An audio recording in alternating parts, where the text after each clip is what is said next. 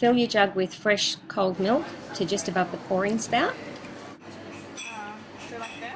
Turn your steam wand so it's fully on all the way around and start frothing your milk, getting it to spin around the jug. You may need to adjust where the wand's sitting if it's not spinning nicely.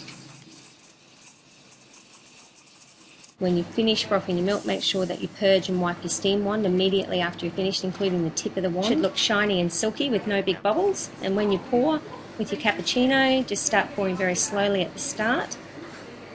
Sprinkle your chocolate powder on at this stage and it stops a big mess on the workstation. And then continue pouring out faster to get the froth out, and then make a nice love heart. With a flat white, it's best to pour on the side of the cup, just pouring slowly. It keeps all the creme together. You want nice creme on top of your coffee, not looking milky. So if you pour it down the side, you can even hold the cup on its side to achieve this. Pouring a latte, keeping the crema on the top like you do with a flat white, and then just pushing your froth out when you're about 2/3 full, and make yourself a pretty pattern.